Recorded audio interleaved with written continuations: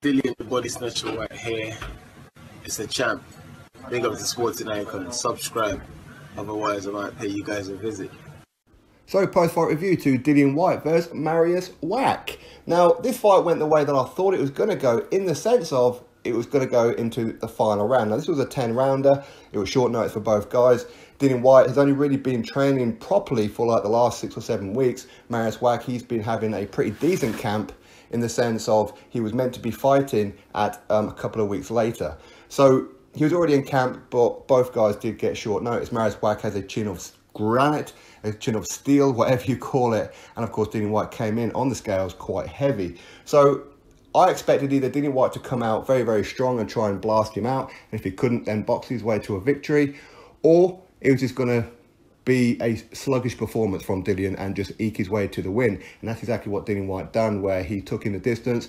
He was landing some very, very good shots on MARIUSZ Wach, but it was a very, very sluggish performance from DILLIAN. That's for sure. With all the things that's been going on, it's no great surprise, is it really? But now, hopefully, coming into the new year, he can then settle down, focus, get himself back into condition, do proper training, proper camp, and all that kind of thing going forward, and show us what the DILLIAN WHYTE was previously, because this wasn't the same DILLIAN WHYTE. Any fighters out there, any heavyweights looking at this performance thinking, you know what, I might actually have DILLIAN WHYTE's number on this performance. But at the same time, DILLIAN was landing some very, very good shots on MARIUSZ Wach, and MARIUSZ Wach was never really in any kind of trouble because he's got one hell of a duel.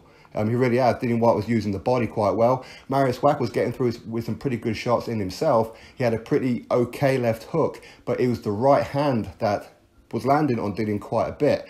But I think maybe some of it was, I think it was round 2 or round 3, I think that MARIUSZ Wach was starting to use his thumb on the face of DILLIAN WHYTE, and I think the thumb got into the eye and scratched the corner cheek of DILLIAN, which may have been causing him a few problems. DILLIAN's right side of his face was looking not in the best of conditions. It really, really wasn't. But I think a lot of that was down to the thumb. Even Mark Tibbs was telling the referee around about round 6 or round 7 that he needs to be watching out for MARIUSZ Wach with his thumb.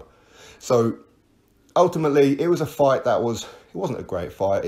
It's not really one that you're going to watch on the replay and go, yeah, it's going to be a fight of the year. It was nowhere near fight of the year, but it was a performance. It was a way for DILLIAN WHYTE to get back in the ring after several months away. With everything that he's gone through, what do we really expect? We're not going to see a fresh, rejuvenated DILLIAN WHYTE. We're going to see that in 2020. But either way, DILLIAN WHYTE, congratulations on a very, very solid win. I gave DILLIAN WHYTE 7, potentially 8 rounds, sorry, 8 or 9 rounds out of the 10. I think MARIUSZ Wach, you could probably give him 1 or 2 of the rounds.